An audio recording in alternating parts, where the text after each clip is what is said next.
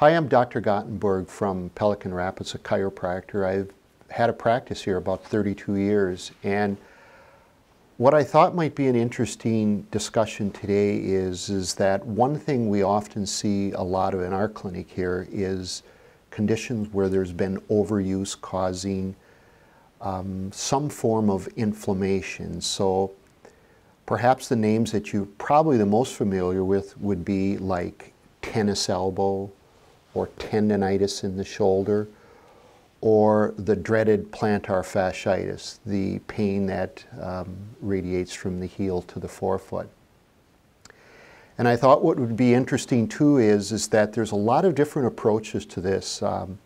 Physical therapy, the podiatrists, chiropractors take different approaches.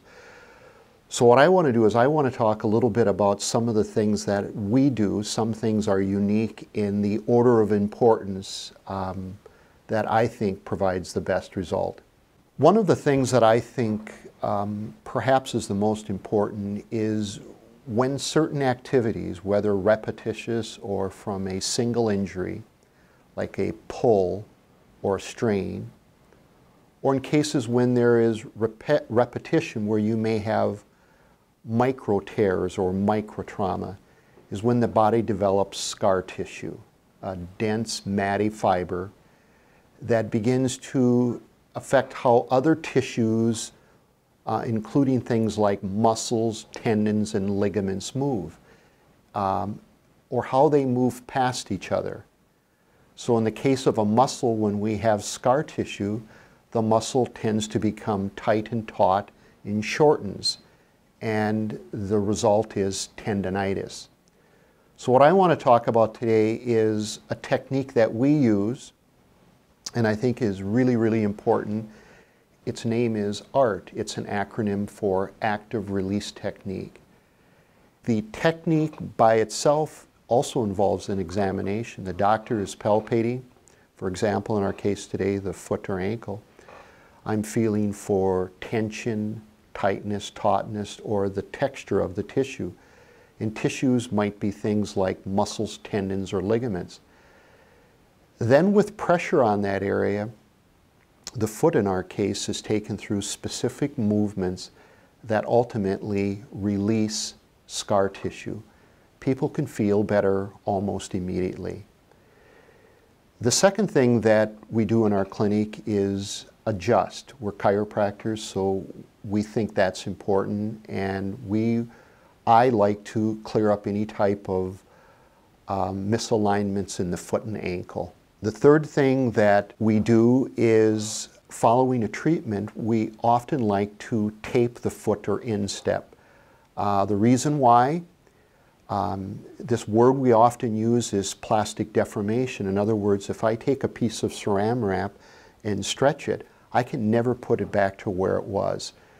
So when someone leaves, we want to make sure the foot is supported in a good, healthy position.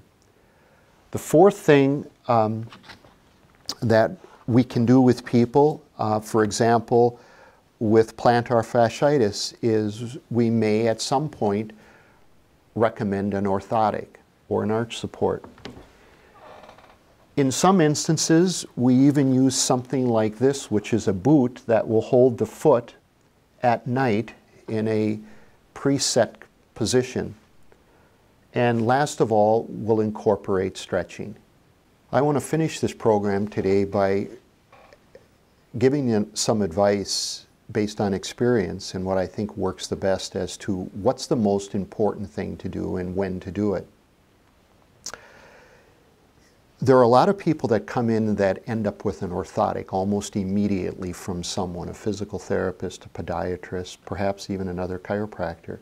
And if they still have pain, no one is happy. So ultimately, this would be maybe number 3 or 4 on my list. In other words, when someone begins to feel better, ultimately we want to support good posture. What I like to do almost immediately is we like to incorporate active release technique to address any type of an underlying adhesion. There is no amount of cortisone or Advil you can take that will fix that. Secondly, we like to manipulate or adjust the foot and ankle. Teach stretching exercise, number 3. And 4th, we like to tape the foot when the person leaves. If they ultimately come back and begin to make progress, this is when I think an orthotic is important.